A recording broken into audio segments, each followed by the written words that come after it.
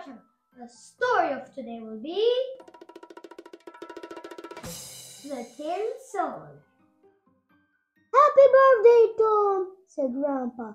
Wow, thanks! Just what I wanted.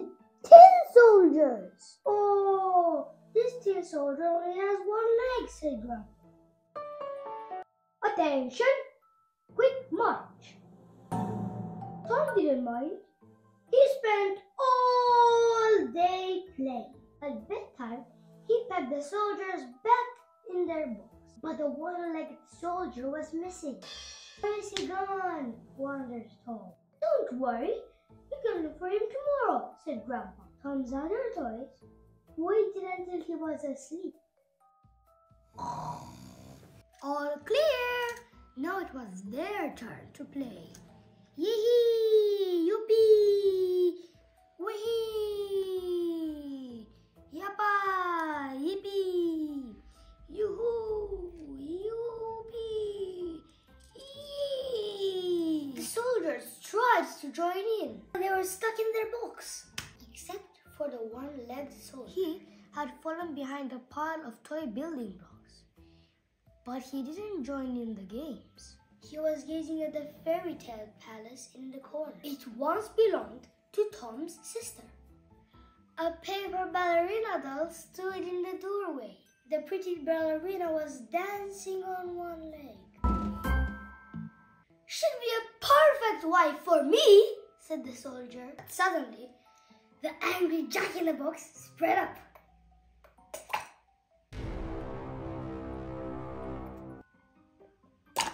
Keep your eyes to yourself.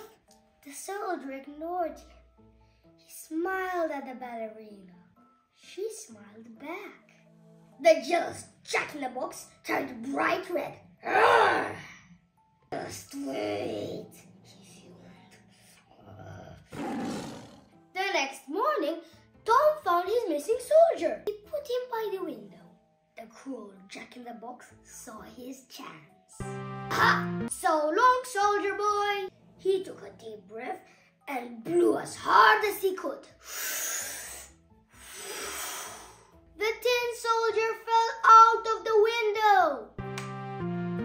He landed on the street below. Ow! Cried the soldier. He tried to move, but his foot was stuck. Two boys ran up. Look, said one, a tin soldier. Let's turn him into a sailor, said the other. They made a little boat out of an old newspaper. They stood the tin soldier in the boat. Then they dropped it in the gutter. The tin soldier's boat sailed along the street. Ha ha ha! Oh no, thought the tin soldier.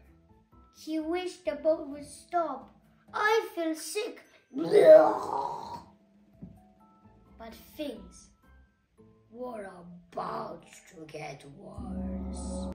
There was a drain hole in the road ahead. The paper boat shut down the drain. Woo!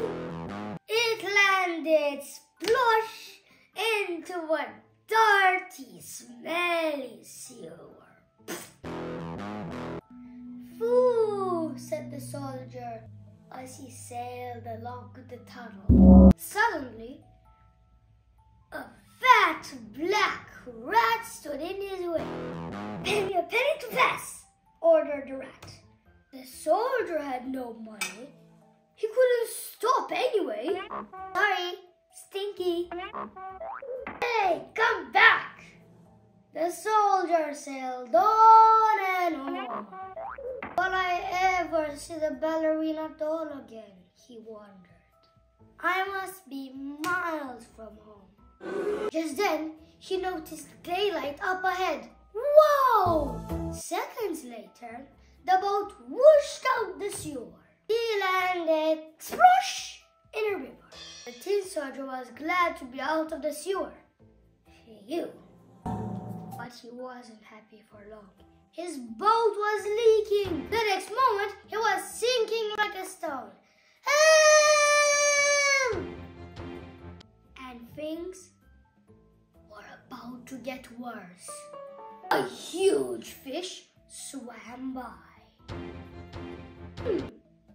He looks tasty. Nom nom nom nom. It swallowed the tin soldier in one gulp. A little hard, but not bad. The soldier sat sadly in the fish's tummy. I'll be here forever. But his luck was about to change. Man caught the fish. What a beauty! He took it to sell it in the market. His grandpa bought the fish. He carried it home for supper. He unwrapped the fish, and the tin soldier fell out. Bong! Grandpa took the tin soldier to Tom's room. Look who I found! Welcome home, soldier! Cried Tom. All the toys were happy to see the tin soldier, except one. He went hopping mad, broke his spring, and never worked again. The very next day, the tin soldier married the ballerina, and they invited all the toys to a noisy party. After Tom was asleep, of course. The moral of the story is never be jealous.